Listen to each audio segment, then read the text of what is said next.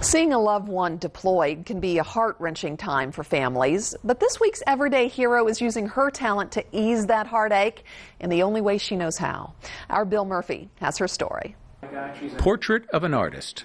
For Laurie Anspach, the love of her art, her paintings, is inspired by the compassion she feels for her subjects. Art sometimes can be for art's sake, and I like the idea of art being for humanity. I'm a humanitarian artist. The Clearwater artist spends most of her time as a volunteer for several organizations.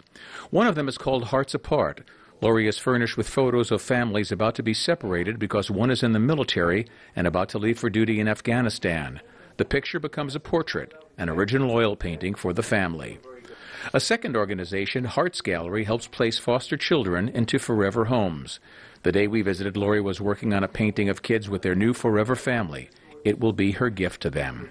She also paints portraits for the website of children waiting to be placed. Her paintings have a common denominator. The military work, the military families and the foster care families, you can see a commonality, and that is I care very much about the family, and that's the core of our communities. Laurie, who teaches at the Dunedin Fine Arts Studio, has a dream to open a nonprofit studio where all could visit.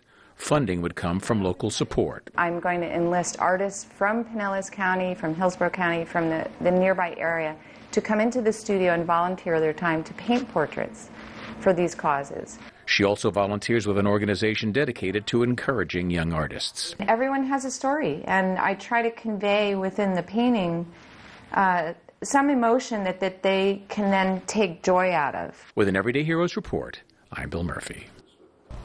For more information on Anspach and to see some of her work, just visit baynews9.com and we will link you to her website.